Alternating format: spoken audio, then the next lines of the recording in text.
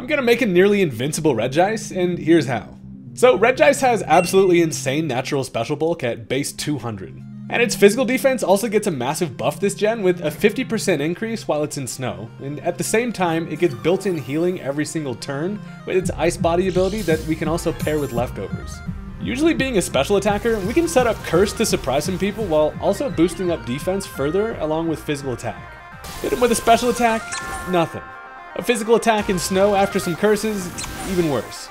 And since we take hits all day, Avalanche doubles in power on a turn where you take damage to 120 before a stab, along with coverage and options like Earthquake and even Hammer Arm for some shenanigans. Regice is a truly infuriating ice cube, and it can become a pretty wild tank.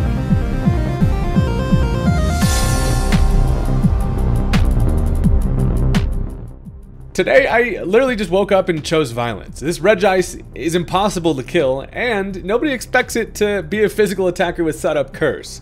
And that's what I'm all about here. If you're into that kind of thing as well, you should probably hit that subscribe button. I'm on my way to 400k. I'd love to have you as part of the journey, and with that, let's go ahead and jump into the match.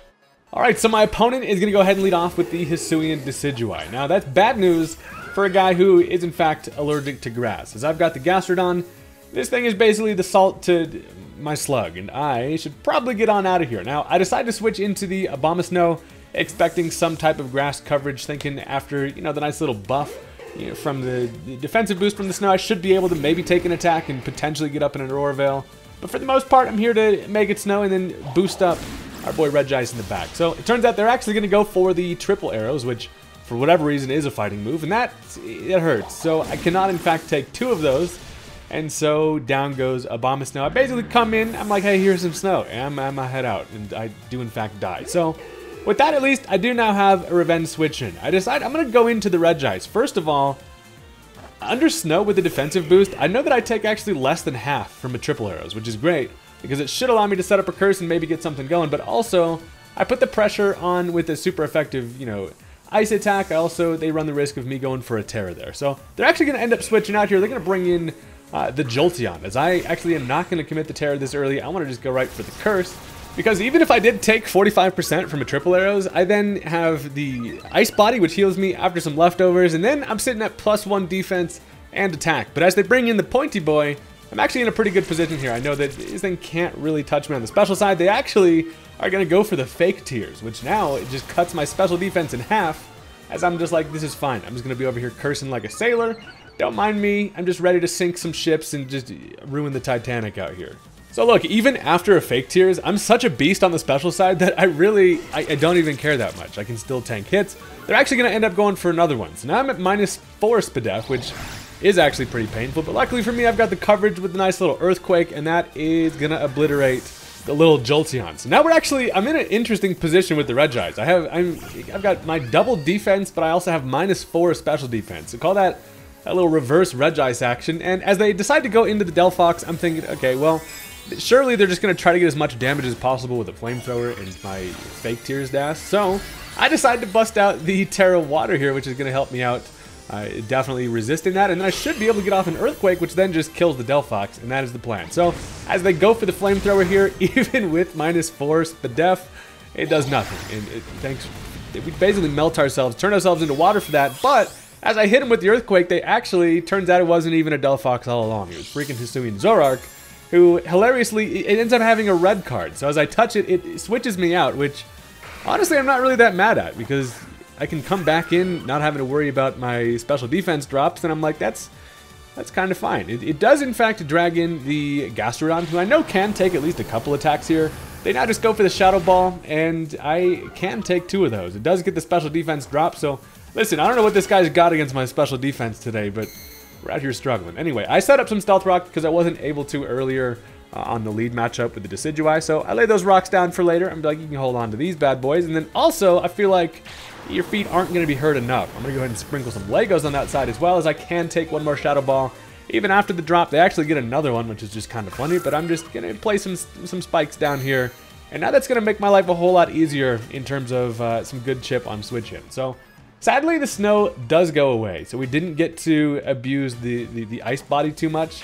But luckily for us, Gastrodon's going to go down here, and that's going to allow me a free switch end up whatever I want. So I'm thinking about it. I'm like, you know who's actually pretty nice here? Freaking Regice. Terra Water does help me out against the actual Delphox they have in the back. And sometimes you just gotta melt your body to just become more defensive. So I am now just going to go for another curse here. I realize they can Shadow Ball me, but I mean, that's not going to do very much at all. It's kind of it's free real estate to just go for a curse here. So they probably realized the plan with that. They're actually going to go for a nasty plot of their own. So they double their own special attack. Going to be able to do a whole bunch more, but still, I mean, you can set up as much special as you want in the face of this Regice. He really does not care. So after some leftovers, I am healthy. I do have my +1 attack and defense, and I'm like, yeah, I should probably I'm gonna fire off a little avalanche and just neutralize the threat that is this freaking Zoroark. So they do go for that Shadow Ball. It doesn't even knock me to half after a nasty plot because this thing is the GOAT. We're just doing our best Blissey impression over here, and an avalanche is gonna take care of it. So down goes the Zoroark, and at this point, we're still positioned pretty well with the Reggie, whose body is ready. And I guess it's not that ready. We don't have the snow up anymore, so I don't get the ice body to heal me up any further, but I still got some solid health, and we're looking good. So they do actually go into the real Delphox this time. After some Stealth Rock and some Spikes, it's definitely going to be in range to where an Earthquake should be able to take care of it. And they actually fire off a Will-O-Wisp, which turns out to be a Will-O-Miss. And that is unfortunate, but Regice is just out here agile. We're dodging Wisps out here. And an Earthquake is able to take care of it. So down goes the Fox with them getting no value out of that. And we're out here rolling with the Iceberg. This has got to be one of my favorite Regis. And a curse set is unexpected, and honestly, it just works pretty well. So on the Revenge switch, they decide to bring back in the Decidueye, who is full health. And I am susceptible to getting bopped by a Leaf Blade here, but I do imagine I might be able to take it, especially with that +1 defense I've got. Turns out they're actually just going to bust out the triple arrows, which does have a high crit chance. Not going to be enough to kill. It does get the defense drop, however, but I can then just fire off the avalanche, especially after being hit by an attack. It is going to be pretty damn strong. And while we do have only base 50 attack, you know, the curse sets us up actually pretty well. So we're still relatively healthy after all that. A lot of the time, Haydunn Decidueye doesn't carry grass coverage if it's like a defog kind of set with potential for like knockoff and things like that.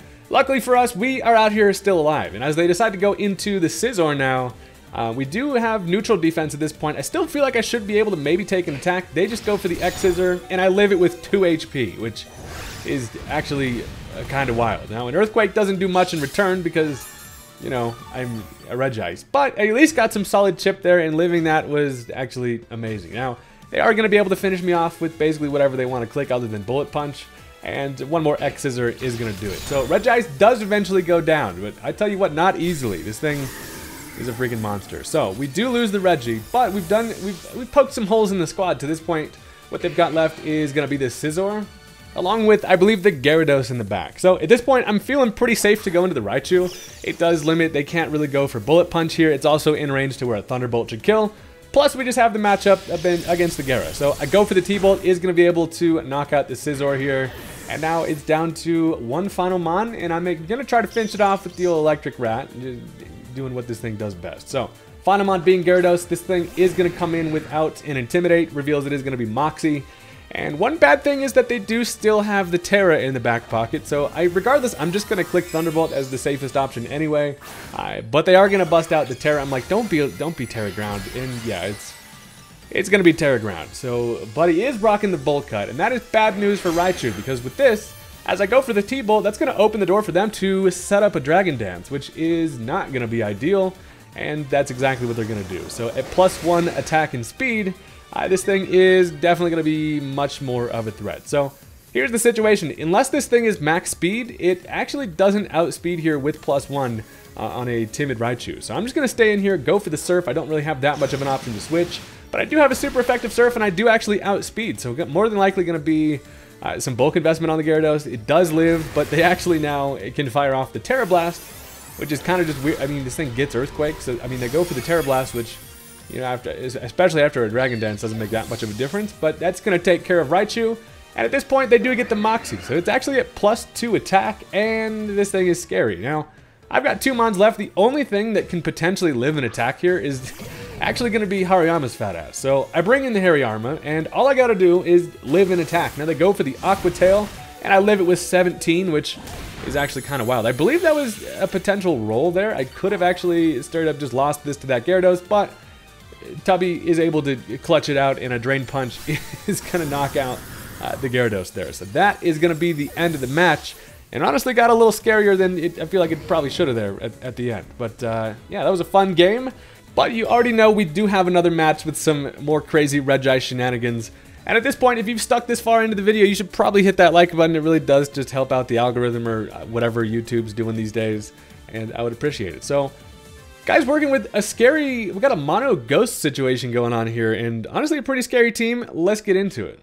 Alright, so this time what's actually kind of crazy, my dude's going to lead off with regular Decidueye this time, and I also have the same snail, or slug, who just does not enjoy grass. And I'm like, how many owls do I got to get through freaking today? So I am just going to go for the Stealth Rock. Now that's because I do actually have a Rindo Berry, and I'm thinking, you know, I could probably live a Leaf Blade, but as they actually go for the Spirit Shackle, good middle ground play in case of the switch, but also since I stay in, and now I no longer can switch. I'm just straight up locked in, but I'm just going to be like, don't mind me. I'm just laying down some rocks and doing my little sluggy thing. So at this point, I'm basically stuck here. I know a Leaf Blade's coming, and I'm also like, Leaf Blade equals lunchtime. I can eat my Rindo Berry, which surprisingly allows me to live with 17 HP thanks to no crit.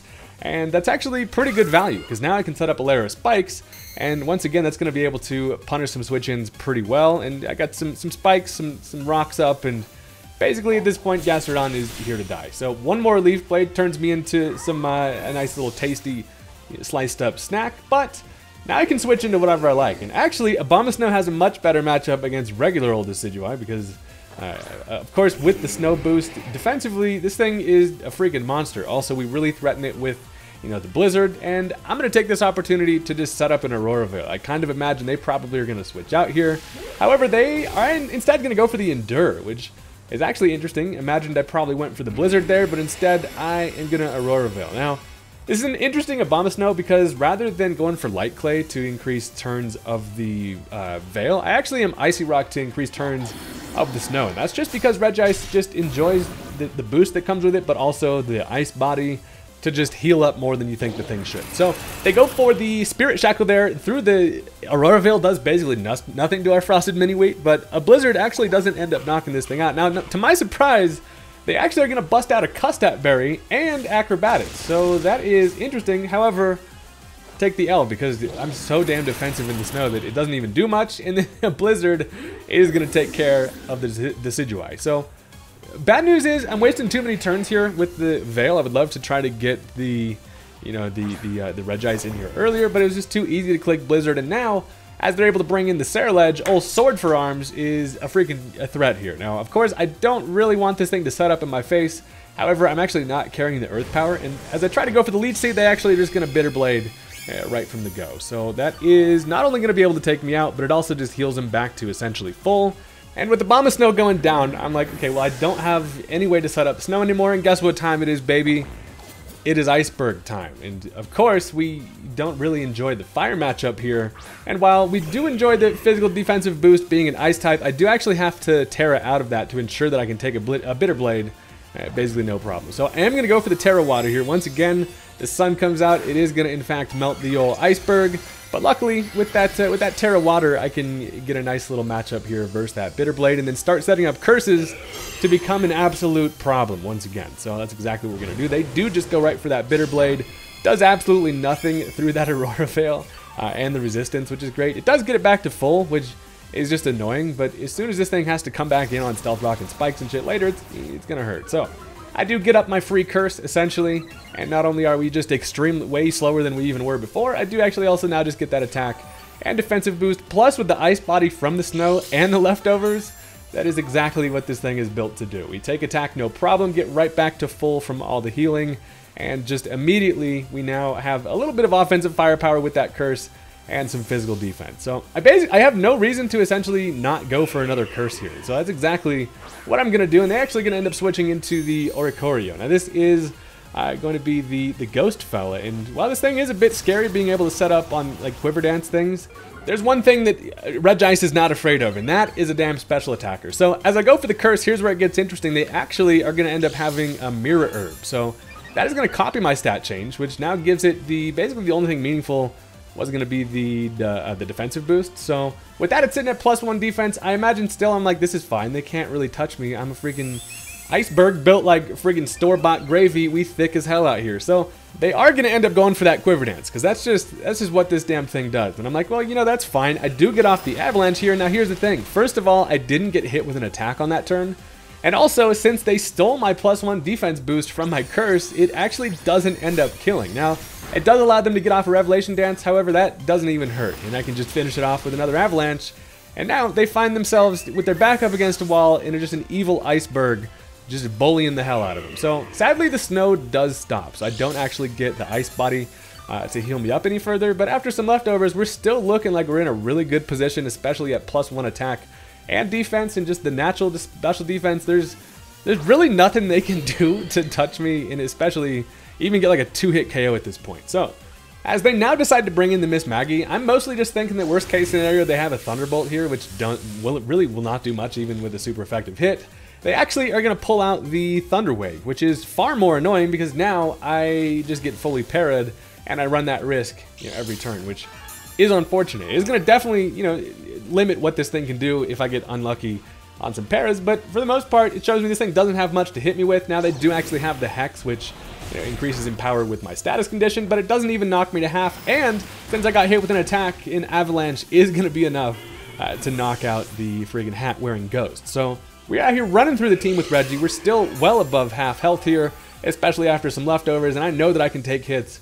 Not only that, but also just hit really hard in return on basically everything they have left. So they decide now to bring in the Dragapult. Definitely going to be their hardest hitter, but it is, you know, in danger of being hit by an Avalanche. So as it comes in, does take some Stealth Rock and some Spikes, which is nice, because an Avalanche certainly knocks this thing out. Now, they are actually going to end up committing the Terra, which is unfortunate, because I'm like, uh-oh, they're probably going to have something to resist the ice here. It is going to be the Terra Fire, so with the candles, that is not going to be ideal for an Avalanche, even if I even am able to get it off. So the good thing is, we also know that as it's going to be a special attacker, I can take a few hits. So with the Shadow Ball, really, it doesn't do anything, but I get friggin' fully paralyzed. So Regice in a wheelchair is annoying because I would have still enjoyed a little bit of damage there. Now, here's the thing. I know I can take another Shadow Ball, surely, even like 2 of them. But also, since they went for that Terra Fire, they got out of range from Avalanche to do stuff, but they don't know that I have the Earthquake coverage. So as they go for another Shadow Ball here, I eat it up no problem with no special defense drop.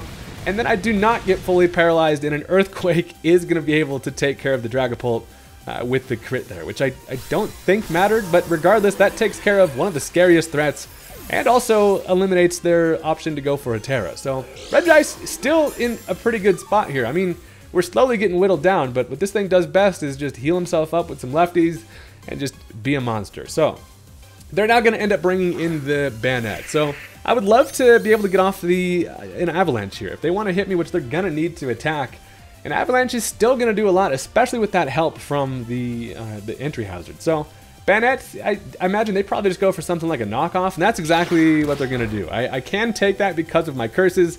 Does get rid of my leftovers, which is annoying, but I get fully paralyzed, which is also incredibly annoying because I would have loved to get off that Avalanche. It would have been amazing. But sadly now they can go for a Shadow Claw, which is going to take care of the Regice.